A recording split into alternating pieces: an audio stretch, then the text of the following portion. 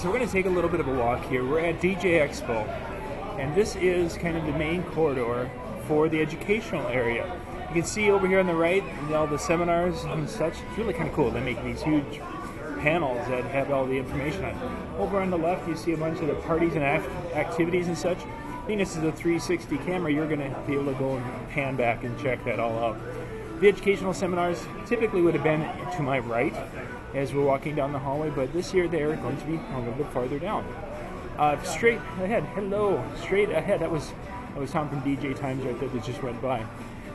Straight ahead though is the boardwalk, and that's where we've been doing our live shows. You can see the light at the end of the hall. That's where that is. Then we have the demo rooms right there. We've got Bass Boss, PV, Pioneers in there, and QSC right behind those doors, making a little bit of noise. We're headed down the hallway. Now we're getting into the seminars. We've got some paid seminars here. This is the Diamond Ballroom A, which will be in on the right. You can kind of scroll around and see that.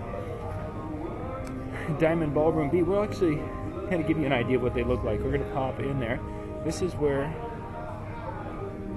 last night Jeremy Breck and such were setting up in the room.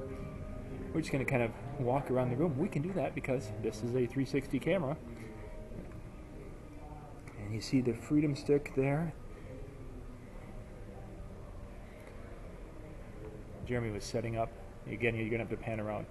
You can see the lights and such that Jeremy was setting up. Actually, Jeff Short and Jeremy were both working in here last night. And they've got some different lights. They're demonstrating uplights, different uplights and such, and how they could be configured for your show. So we're walking around DJ Expo. This is the 360 view. You can take a look at. I mean, you can see the ceiling. You can see the chandeliers. That's what's kind of cool about 360 capability. Hopefully the audio is turning out. If it doesn't, well, this is probably just kind of a boring walk around. And even if you're hearing me, it might still be a boring walk around. So we're continuing on down. More educational seminars are going on the left as we're going. That's where you get into the adult place up there. Okay, it's a strip club. And we got a little seminar going on there. And they're chatting there. I'll check that out. I'll roll back out and head on down the hall. There's seminars going on throughout the day. There's different educational things. Multiple things are going on at the same time. So somewhere down here should be Big Daddy. Big Daddy should be doing his bar mitzvah. So that's what we're kind of looking for. And it should be in the grand ballroom here. There we go. We have a door open. So we're going to go and check that out. And you can see folks standing in the hallways walking up. Now we can be quiet so we can. Expect the unexpected. So your answers to be a big part of this, and I'll go back to another story. We just recently did a party at the Fountainhead Marble Dance Floor. Somebody spilled a drink. One of the adult guests didn't see it, slipped, fall. She's in agony in the corner of the dance floor. I was the first one who actually saw her. Nobody, I think she was there for a couple minutes. Nobody even saw her in pain on the floor. P.S. She was on the floor for 40 minutes.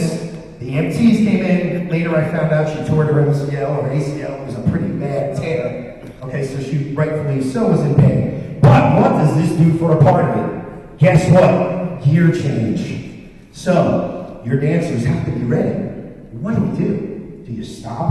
Do you just stare at her? No. So what did we do first? We put a barricade around her with our bodies, and we moved all the kids down to the lounge area, which was across the room. We sat them down, we did different games, trivia, and we had to wait for her to leave. Unfortunately, it killed 40 minutes of the party for the adults. The kids were still there.